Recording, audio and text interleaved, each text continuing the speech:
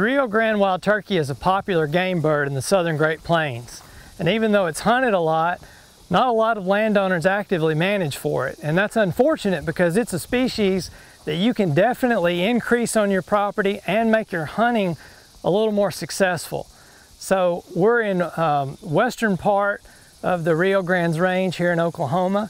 And Tanner, why don't you tell us a little bit about what we're going to be doing over the next year or two? So we're here on a particular piece of property in western Oklahoma with a landowner who's been gracious enough to allow us on his place to document and track his habitat journey. So what exactly are you wanting to get out of managing for this place, and kind of what are your goals long term? So Tanner, what I'm trying to get out of the management is a balance between agriculture and wildlife. The value of the wildlife just increases as we take care of it. And we found on this ranch, by reducing the stocking rate a little bit, working together, that the wildlife and the grazing go together really well. We have a eastern red cedar problem, as do most of this region of the country. So that's really been goal number one. And I think when just from hunting out here and from the ranching perspective, we find that the cattle and the wildlife work together very well if we maintain that balance, and the value of both come up. Well, we really appreciate the opportunity to work with you on this, and it'll be fun to kind of document the change. And this ranch already is pretty good for wild turkey, but there's some things that we can do to make it better that'll hopefully help you and also help the viewers. So Tanner, now we're standing on a 2-track road, which may be hard to tell because it's kind of become brush encroached. And often in western Oklahoma, West Kansas, and Texas Panhandle, we might not think about areas getting too thick, but they can, especially in areas that turkeys spend a lot of time in. And this is a really important spot because we have known roosting areas and known foraging areas, and they use this road to go between. But because of this dense brush that's right up against the road, it does present a predation risk. So what are you thinking about doing here? So what we're thinking about doing here is just pushing the brush back just a few yards from each side of the road and through the middle to decrease the risk from wild turkeys as they travel these corridors from roost sites to foraging sites. So Tanner, we were on this road a year ago and talking about how it was a travel corridor between a known roosting area and a winter food plot for wild turkey, but it was getting a little brushed in, real tight for these winter flocks to move through. So what's the landowner done here? Yeah, so if you remember last year, I mean, this brush was right up against this right here. And the landowner's come in with his mulcher or his brush hog and gone 2 or 3 strips right here to allow just that more of a buffer for protection for turkeys to travel through. And it looks like there's a lot of forbs that have come in. Yeah, there's a lot of flowers, a lot of broadleaf plants, so not only is this acting as a protective buffer, it's also going to act as a broodering corridor as well. So a management practice that a lot of landowners think about with wild turkey is planting food plots or managing crop fields for turkeys. And that's a useful practice. It certainly attracts turkeys at some times of the year. It can be over-relied on. I mean, that's certainly not what we want most of the property to be in, is some agronomic crop. But that being said, having some strategic food plots can be useful, especially from a hunting scenario. So why don't you tell us about what we're standing in? Sure. So early this spring, this was planted as a green wheat field, and right behind us here over the hilltop we have some winter and spring roosting trees, and they will fly down in the mornings and actively eat the green wheat itself.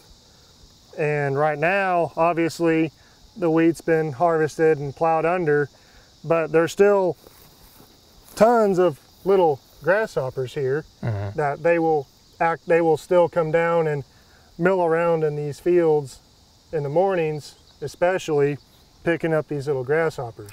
But the important thing is that as that food resource fades, as we get in deeper into summer, that we've also got this odd field corner beside us which hasn't been sprayed. And Yes. so that's something to really think about, is what our turkey's going to be using most of the summer, especially as these crop fields are not as reliable of a food source. You need to look for flowering plants on your property and make sure to minimize the herbicide that you're using on the landscape, because a lot of these flowering plants that are just full of grasshoppers, full of beetles, I mean, that is the primary food for wild turkeys during all summer when the broods are on the ground. So that's really important to retain that. So Tanner, what have we got here? It looks like a resource concern that needs to be dealt with. Yeah, our main concern at this particular spot is we have these cottonwoods here that are like the roost trees and the loafing trees, but underneath them we have a growing infestation of eastern red cedars, and as the encroachment increases, they're going to become unusable for wild turkeys because they're not going to want to roost in trees that they cannot see where they are going to land at. Yeah. And same with loafing, they're not going to want to loaf around in an area where they can't see at eye level. So it's really critically important to evaluate your property and look for these cottonwood or large oak or elm, whatever they are, that are sources for turkeys to roost, but also to loaf, and to make sure that you keep the understory clear. Well, if you remember last year about this time behind us, these cottonwoods were all just engulfed in fairly tall cedar trees. And landowner has gone in with a mulcher and quickly cleared out from under all these trees. That's not, and immediately make these more available for turkeys to roost where they feel secure pitching off in the morning. And I think one of the other things to keep in mind is not only are these trees really important for roosting cover, but they're important for loafing cover. I mean, it's the middle of the day, it's hot, the turkeys are standing under the shade somewhere right now. Yep. Well, I think you've got something else to show me up the road, so let's head that way. Yep, that works.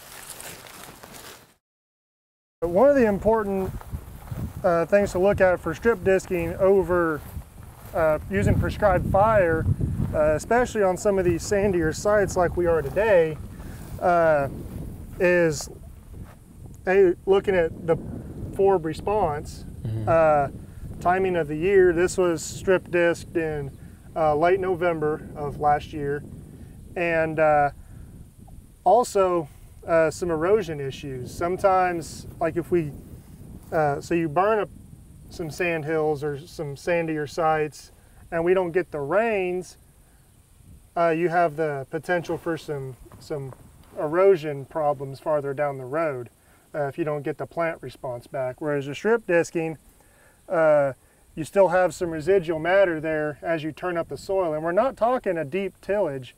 We're just talking like a top 1 or 2 inches of disturbance there. And I mean, this stand of sunflowers now is, you know, it's covering this whole area, and it's really well, the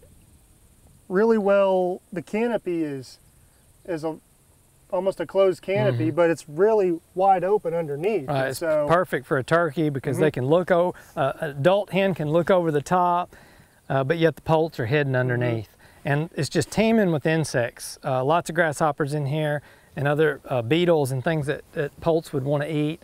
And just to be clear, this wasn't planted. This was in the seed bank. Yep. All they had to do is a disturbance, and you'd see similar responses from a fire. And then also important is think about the proximity of the food resources to cover. There's some trees really close by that are nice and open underneath. It's a great place for a brood of turkeys to go hang out, cool off, and they can bounce back and forth between feeding areas and loafing areas all day. So that might be something to think about, is strategically burning or strip disking in close proximity to areas that turkeys can loaf during the heat of the day. Really look forward to seeing how this property is going to transition over the next year or two as the landowner implements some of these practices, and we'll be sure to, you know, check back in and allow you to see it, and hopefully it'll be helpful for you in managing your property. So let's go grab some lunch. Sounds good to me. Yeah, I think this landowner is going to really like what he's going to see in a couple of years with this turkey response. Yeah, if we can just get some favorable weather, I think we'll really see the turkeys respond.